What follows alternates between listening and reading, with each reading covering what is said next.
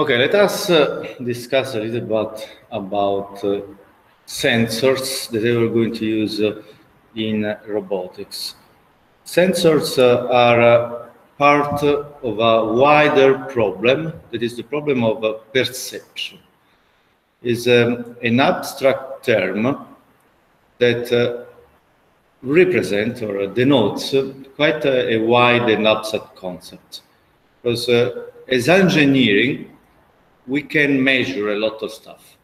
Measure means, okay, I take the temperature of this room, I measure the distance from the wall and so on. But if I have to put my robot in an environment not necessarily structured, this class is mostly related to the industrial robots, but even in the industrial setting now, the trend is that the robot may share the workspace with the operator. So what do we need is to be able to do several other stuff that are quite fuzzy and difficult even to define. I need to contextualize. What does it mean? Contextualize means that something more than labeling, because I can label a frame and say, here there is a man that is running. But contextualize means, okay, it is running for that reason, and this is good or this is bad, and I need to intervene somehow. I need to be able to interpret the situation. My robot should be able to understand somehow. Let me consider an assistive robot to help a disabled, and maybe something is wrong from the physical aspect, from the healthy aspect, sorry, of the human. It should be able to understand it in order to avoid maybe to make some mistakes. Of course, in order to ask for help, but to avoid to make some additional issues. We should be able to anticipate the human intention. If I'm working in the same workspace with an operator, I may assume that his arms are moving around in the workspace. If I consider the arms as obstacles, I basically stop moving my robot, because the arm could be very fast, the movement of the human could be very fast, and if I need to be really conservative with respect to the movement of the robot, the only possibility is that I stay still. So this is not collaboration. On the other hand, if I understand that the robot is moving on the right side because the human is going to take the bottle, I understand that this area is free and I can move here. So anticipate the intention of the operator. And then implement fall detection. Sensors may break, and this is a kind of fall detection. However, sensors may be perfectly working, but provide weird data. For example, if I have a vision sensor and I'm in front of a mirror, in a building made by glass, it changes a lot with respect to the time of the day and the daylight. So I can experience a moment in which this is totally, for example, is totally flashing the sun. The sensor is working, but let me say that this data should be carefully considered, okay? Now, perception is very nice, is very wide, and is very important for robotics. Of course, we don't have the energy to do it in this course, but we will make some example, and I will just describe some measuring device. The class that most of you followed last year, Teoria dei Sistemi, is really a useful background to address perception problems. And this is something that if you made the exam or followed the course last year, you may remember the problem of estimate position orientation of an underwater vehicle. Okay, this is a perception problem and a problem that can be addressed with the instrument of Teoria dei Sistemi. Now, in this example, why it is very delicate and it's very important to have good instruments to implement perception and good algorithms. Here we see a snapshot taken in an underground where all the humans there are cops arresting a person. Okay, and all the violet labels are correctly identifying person, but then here it says dog, and here suitcase. Suitcase is another person. It's a little bit dark here, but suitcase is another person. Now, imagine if you want to put this as input to an automatic algorithm, whatever, is a robot or whatever, okay? You should really pay attention to that. In addition, let me just provide you some curiosity or some funny or even dangerous aspect that may arise by resorting to automatic labeling devices. If you know the algorithm that is going to be implemented, it's very easy to fool it. It means to make it understand one thing for another. Here you see, top left, you see a stop sign. Top right, you see the same stop sign with a very small rubber rectangular, put it in a proper place, and the algorithm says that this is a speed limit of 45, okay? In the bottom, there are two patterns, totally meaningless for us, that are recognized as a penguin and as a fish by the AI. This has been done intentionally by researchers just to show the drawbacks of specific algorithms. Now, some other example. Top left, picture of a panda. By properly adding the top middle figure, that is noise, but proper noise, this is recognized as a gibbon. A gibbon, okay, is a monkey, this is a bear, but okay, this is a kind of error that more or less can be understood.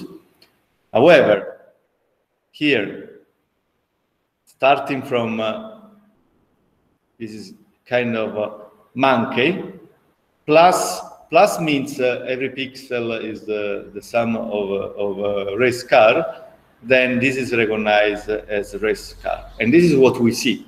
So we still see a monkey, but it is recognized as a race car. Then, stop sign. In those two different orientation and position, it is recognized as totally different objects. And here, this is recognized, this mushroom as a pretzel, and this spider as a manhole cover. Okay? Finally,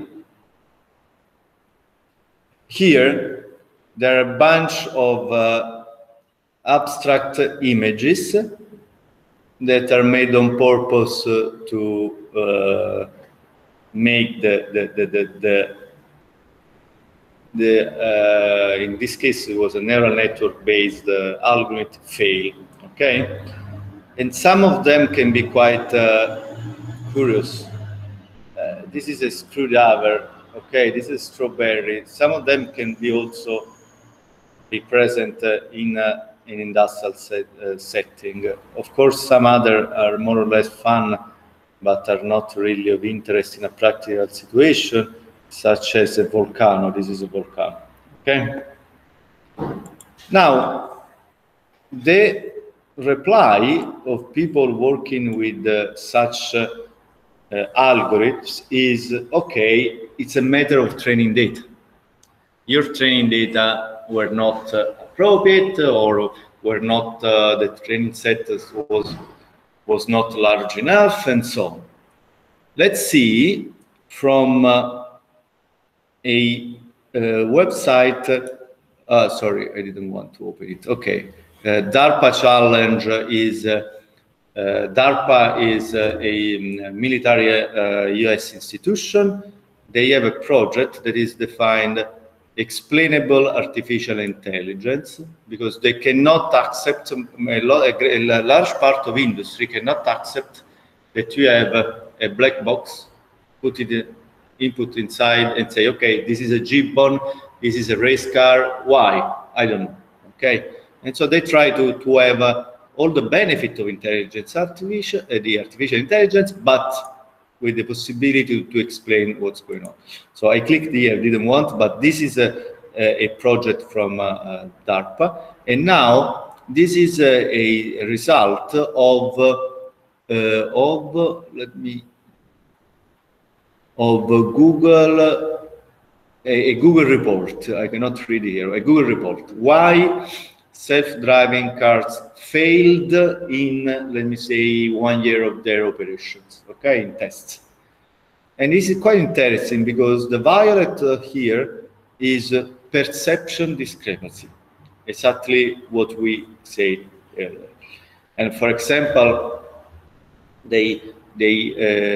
of the colleagues that works with those in this topic, they usually tells us some interesting situations where the autonomous perception totally fail, or it is very difficult. They show some pictures that are difficult even for humans to understand what's going on. Okay. Then the gray here says software problem, so it's up to you that are computer science students. The red area is unwanted maneuver by robot car. Actually, I have to say that I'm not sure what does it mean, okay? The yellow is hardware failure, and okay, let me tell you the percentage. The violet is 35%. Software problem is 23%. Unwanted maneuver 16%. Hardware failure is 11%. Then reckless behavior by another car or cyclist is 6%. There are situations where you can physically not avoid an accident, of course. Okay, if someone comes to you at a speed that is faster than your capability to brake, you cannot avoid the accident. Then we have a 4% of weather condition, a 2% of incorrectly predicting behavior of others. Okay, so I predicted that the runner was turning right, he turned left, and I crashed on the runner. And then there is emergency vehicle and construction zone that are quite small. Okay, so those are the reasons why they can fail. Okay, now we are going to stay a little bit more on the low level and discuss about what kind of sensors we are going to meet in our daily life. with robots. We classify the sensors in a proprioceptive and exteroceptive, in the way if they measure something internal to the robot or its relationship with the environment. We can measure position, velocity, and torque of the joints. We can measure forces. Tactile sensor are kind of forces, proximity, field, whatever kind of fields, vision, or specific for the application, sound, humidity, and so on.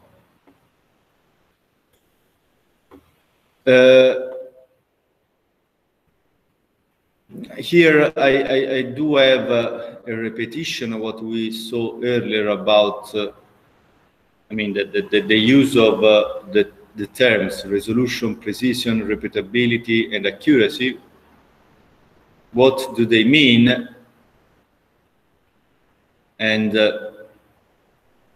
in this case, it can be useful because we are talking about sensor. So resolution is the finest the instrument can read. Then we have precision, that is fineness plus repeatability and reliability, but sometimes precision is also called repeatability, and accuracy is related to concept of correctness. Here, accuracy and repeatability are related one to each other. Repeatability is the capability to come back on the same place, even if it's not the correct one. If I ask to the robot, to the target, I mean, to go to reach a target, even if the target is wrong, if I always come back in the same place, I have a good repeatability. Okay? And the accuracy is related to how far I am from the ground truth, from the real position. Okay, I can measure the linear displacement by means of several sensors or the angular displacement, and I'll show you the encoder that is very common and used on all the sensors. The encoder basically has a few LEDs on the different radius with respect to the center, and so they can read transparent or not transparent sectors, and in this way they read where the motor is. Okay, absolute encoder, you need to have a number of crowns, crowns. You have here. You can classify 16 angular sectors because you have 4 different matrices of. But on the other hand, the incremental encoder only need 3. 1 for the 0, and then 2 in order to also detect the direction of motion, and you just count the transition from transparent to opaque.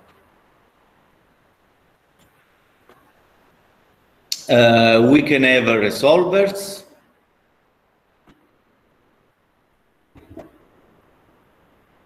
This is a resolver, very small. That is an electric machine that we can use to measure the velocity. Then we can have a tachometer to measure the velocity. Different kind of. Actually, on the robot, we do not have a joint velocity measurement. We have a joint position measurement, and we obtain the velocity by time differentiation. Then we can measure the force. One very common and a cheap way to measure the force is the strain gauge. A strain gauge is very very cheap and very easy to see. Also, you can ask Strange Gauge on any store of electrical devices, and it's basically an electric circuit in which the resistance change depending on the applied force. Okay, and so we can measure the force. We can also have a torque sensor. This is an example of the joint of, let me say, the first lightweight robot, the first robot built in a very compact way to be used as a cobot, as a collaborative robot. And we have the joint exploded here. The torque sensor, together with the transmission, everything is embedded in the joint. Okay, so here we have the torque sensor here. This one. Everything is here. Then we can mount the force moment sensor at the end effector. And this is a picture with several of such devices. You buy them by considering, for example, the range of forces that you want to measure, the signal to noise ratio, the acquisition frequency, all data that plays a very important role in feedback theory, okay, the frequency acquisition and so on. And you mount at the end effector. You mount this sensor at the end effector. Then you should notice that, for example, here, I am exchanging the force with the environment here, but my force torque sensor is mounted here, and thus I need the transformation that we saw yesterday. So this one, okay? I need the transformation of that relates two different forces or branches applied on the same rigid body. And actually, it means that I need to identify this matrix. I need to calibrate. Whenever I buy a sensor, the first time that I do is calibration. Calibration is an identification procedure. Okay? This rotation matrix and this displacement is something that I need to measure before using it. Other very nice sensors are optic-based, and this is a scheme of such a instrument, and they are very sensitive. Then we have vision sensor. Vision sensors are really cheap. Camera are really, really cheap. We're not going to the details here. There are some details, and for an analogic one, okay? But I need to change those slides. With vision sensor, we also need another calibration, another identification, because the image is characterized by the fact that you are measuring 2 pixels, and your target is in a 3D world. So there is a projection. And there are some parameters that need to be identified. Okay, so whenever you use a vision sensor, you need to identify those parameters. And here there are some details. Of course, we are not going to those details, but in case you need to make a master thesis, experimental master thesis with a vision sensor, the first thing that you have to do is understand the perspective transformation and calibrate it. Okay? It's not difficult, it's a set inverse. As always, everything is a set inverse. Okay, here there are some details that are very old because those are analogic video, camera. This slide is a little bit dated. I need to change it. Okay, when you do use vision, you may have 2 different kind of applications of your streaming. You can identify, no identify. You can recognize that there is a low-level vision when you need to implement algorithms in order to detect, for example, the centroid of a position. If you have a conveyor belt and your robot needs to pick up object, you just need to make the gradient. For example, the belt is black and your object is gray. You have a proper light structure, always the same light. You need to make a gradient to compute the centroid of your object, and you can grasp it easily. Okay, this is very easy, and is a kind of low-level vision, for example. Then you have the high-level vision, where you want to understand what's going on. Here, for example, we have a operator that is labeled as cell phone. Okay, and here we have the video taken by Daniele in the lab. This is a real-time functioning of one neural network that can be found easily on the net with some domestic object in the set. Okay, it's let me say more or less okay, more or less. Okay, this is our lab. You can recognize our lab.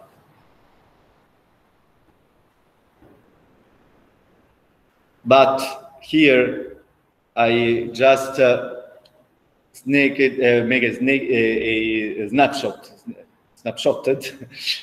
Here he finds some skis in the desk of course it's not, those are not skis, those are maybe 1 or 2 pens, something like that.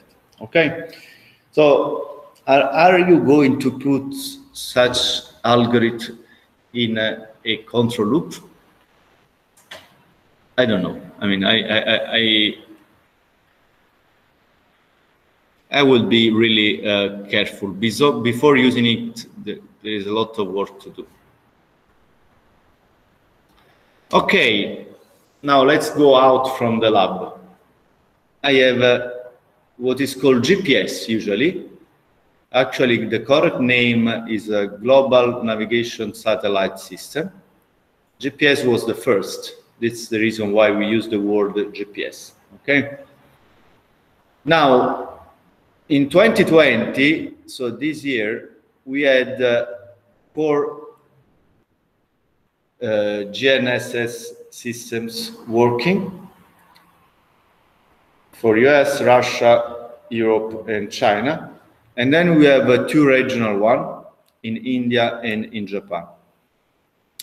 The precision is up to 1 centimeter, that is amazing. However, the commercial GPS, they do have a intentionally corrupted signal, and your error can arrive to 1 to 7 meters. Okay, this is intentional because it was developed initially for military applications. In the very beginning, the error was something like 10 meters, and the very beginning, the GPS was not so popular and diffused before. I mean, the cell phones. A very cheap sensor, not cheap. It's very diffused, but it's not very cheap. I mean, it can have a certain cost. Is a laser rangefinder. Basically, there is a rotating head that shot laser and read the time of flight. It makes this something like 700 times every 100 milliseconds. This is the same as our lab for 270 degrees, so not for all 360. And here there is a simple use in our lab.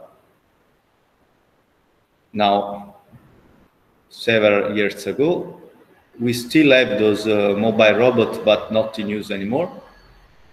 Actually, they are not broken, but quite old. And you can appreciate here that there is a map, and the laser is used to localize, to map, localize, and to detect the obstacle in real time.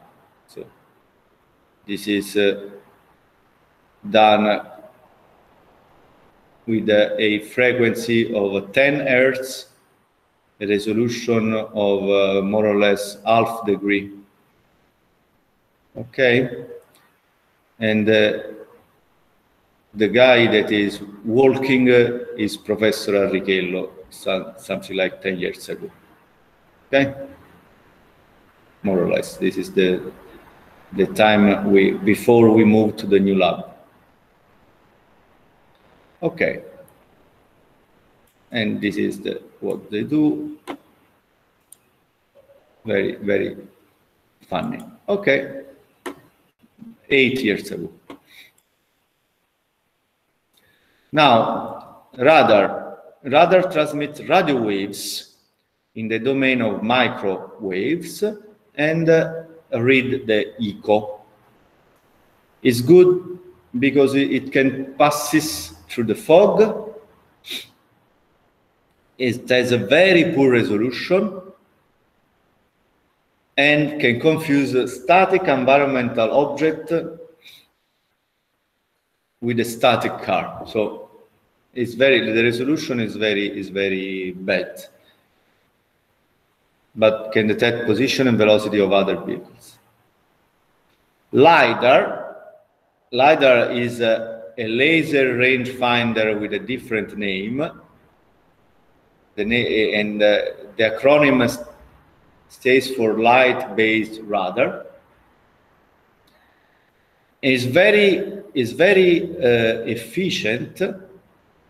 Can work in a different in wide conditions.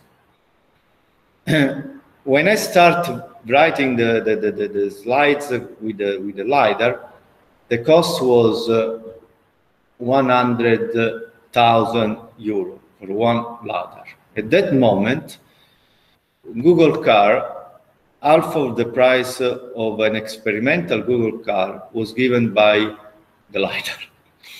Now, prices are changing really rapidly, and someone is targeting LiDAR is targeting 100 euro in order to make it popular and to have the decrease of price given by the increase of the market. Okay. Now I don't know what is the price today, but it's a little bit decreasing. Now the automatic car, they do have all together, because none of them is perfect in all the conditions. None of them is perfect, but can be used in all the conditions. And here, for example, we see the green here is a LiDAR, then a video camera, and then here we see some radar. Okay? Together with the GNSS. Sensors are a big part of the cost of this car, for example. And here there is another plot that shows a little bit the difference between camera, radar, and LiDAR, what they can see. Okay. Now, if you're interested or curious about autonomous car or self-driving cars, I suggest you to read the blog of this professor that is here in the slide. Professor Brooks is a professor at MIT that has a very interesting blog on let me say robotics and technology, also I mean futurism in general, and it's quite also challenging to read it because it's technical, but this one on the automatic car can be read easily. I do suggest you to just have a read. Then RGBD. Actually, they really started with video games, because the first time that they appeared, it was a console. I don't remember the name, but the name of the sensor was Kinect, but the name of the Xbox, the first one. But this wasn't used in the robotics domain. I clearly remember that it was not a sensor easily to, I mean, I never heard any robotics lab using RGBD before that we saw directly on the market in a Kinect. This is what you got with an RGBD. Together with the pixels, also the distance. Then let's go under the water and see all the sensors that you mount under the water. Here, for example, you have a ROV. You can see that there is a sonar, an IMU. MU, I'll tell you what is it, light and camera, everything on this robot. This is an autonomous, and you have much more. Here you have a USBL, is an acoustic measuring device that to measure the distance. INS, we will see, multi-beam sonar, side-scan sonar, sub-button profile. Those are all devices to accomplish the mission. Okay, batteries and CD and CTD is also to accomplish the mission. So this is, for example, a DVI, a Doppler velocity log that gives you the velocity with respect to the bottom, or if you are in open water, the relative velocity with respect to the water. Now on the market you have a much smaller DVL available. IMU is the fusion of a compass, the angle with respect to the magnetic north. However, locally, the magnetic field of Earth locally can be very distorted. For example, you cannot use a compass within a building due to the metallic structure of the building that is totally distorting the magnetic field, and sometimes you cannot use it also outside because of some local distortion.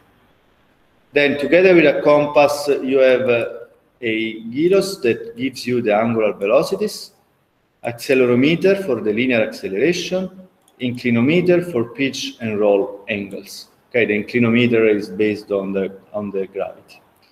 If you use this one to obtain the position, as we know from last year class, you cannot have a proper position because you experience a drift in the position. Okay? Sometimes IMU is also defined as INSA, inertial navigation system, and they may eventually be fused with the DVL for the velocity. With the depth, the pressure is very good as a measurement of the depth under the water, but it's not good to measure the altitude in the air, okay? Because the pressure is constant under the water, but it changes with the temperature, with the climate condition in the air. And we call it barometer. And then we fuse it with all kind of other sensors that we have, and we put all together in a nice SLAM that is, I mean, more or less elaborated version of state estimate. So Kalman filtering, but more elaborated, more complex. Okay, this is what I wanted you to listen about actuator sensor. It's basically a list of a list of possible sensors that we can meet. Of course, in a laboratory environment, we have the encoder for the joint, the joint torques. We may have the end effector force torque measurement. We have plenty of cameras and eventually RGBD. We have laser. Lasers are good, except when there are windows or glasses or mirror. Such kind of material may confuse the sensors. Not much more than that. Now the drone in the recent years, they are equipped with the drone for internal use. You don't have a GPS working. They are equipped with the cameras, and they try to implement localization and mapping by resorting to the video streaming, so the cameras, because you can have a high frequency, because a small drone, a quadrotor, are very fast, so you need a very fast sensor in order to measure. Okay. Okay.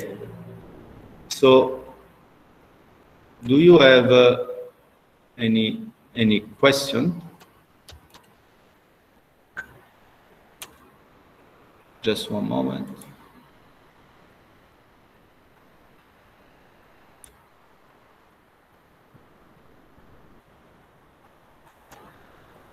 Okay, so see you next Tuesday on remotely, right? Ah, io sto ancora registrando.